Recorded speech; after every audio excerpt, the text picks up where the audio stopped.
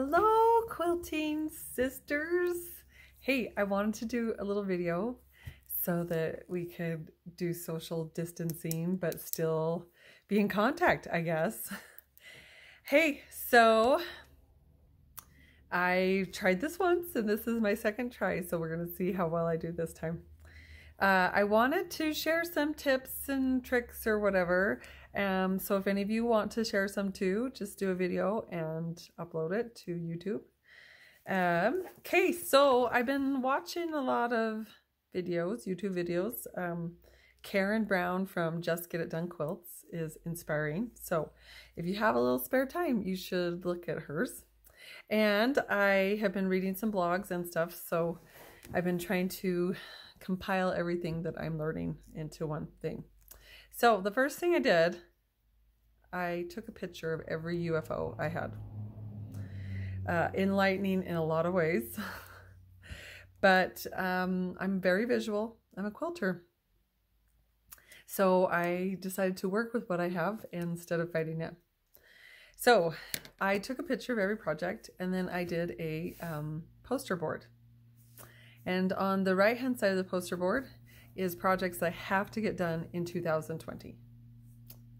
And in the middle is all the quilt-alongs or block of the months or anything like that that was a continuation that I really probably should get done, like soon. Because they probably should have been done a while ago. And on the other side of it is projects I'd like to do this year. Not necessarily have to, but like to. So I got that done, and then I made a binder. And in this binder, I have the pictures and I subcategorize them into different project sizes. I did small, fall, spring, summer, winter.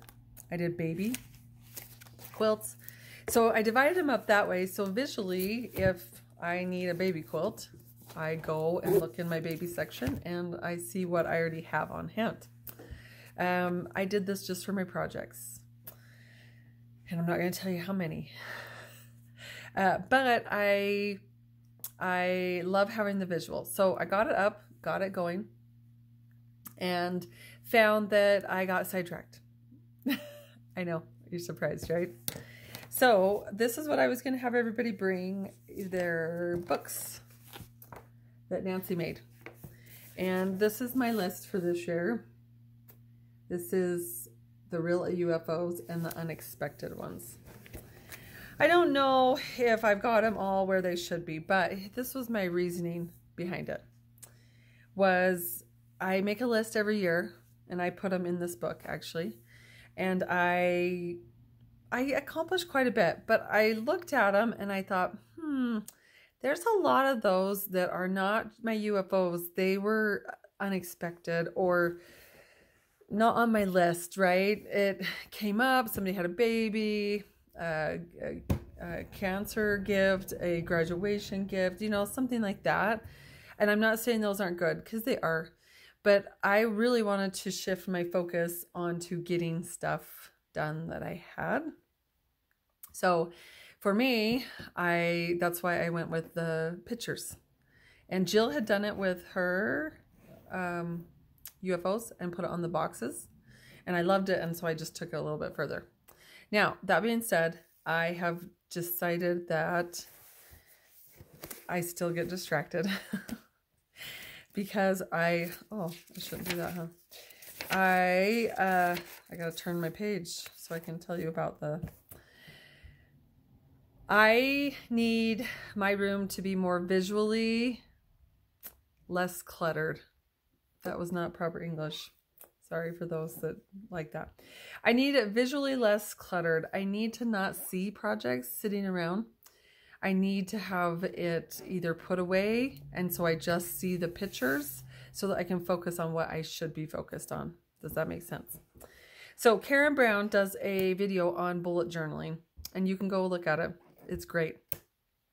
But she does different pages for different things, and I know Sarah is a great bullet journaler, so you can ask her questions too. But she had a few pages that I thought would interest you and interested me. She has a goal list, and it has personal, home, family, quilting, friends. Anyway, so I like that. But she also did an inventory of what her UFOs are. So I feel like I've done that with my pictures. And then she has a list of things she wants to make, like a pattern that she had bought, or, you know, something like that. Anyway, she also has a bucket list of places to go. So a bucket list of projects she wants to do and a bucket list of places she wants to go. And she does a lending library page, which I thought was actually a good idea, because I lend stuff out and I have no idea, I'll be honest, where it went. And she does a fat quarters or pre-cuts page, which I thought was really a good idea, because sometimes, like, if a fabric's on sale and I'm like, ooh, I think I have some of that at home, this would go with it, right? And then I promptly buy the wrong stuff. So anyway, I thought that would be a good idea too. So she does have some other ideas, so you should go tune into her video and look at that. That was one of the tips I was going to give on retreat this year, because I thought it was a great idea to be a little more organized. And the one question I'm going to ask that I'd like you to respond to, you can respond any way you want. What is it that holds you back from getting stuff done? Like, and it can be more than one reason, and I totally can understand that. But I did discover I would not have thought that was my major problem sometimes, but I do get distracted by my environment. So I love things being out, but I need to do less. I need to have less stuff out. So that is what I'm working on at this time, and have been since January. I would like to get less things sitting out so that I could focus more on what needs to get done. Well, I hope you have a great day. Happy quilting today, and get back with me on your things that keep you from getting your projects done. See ya.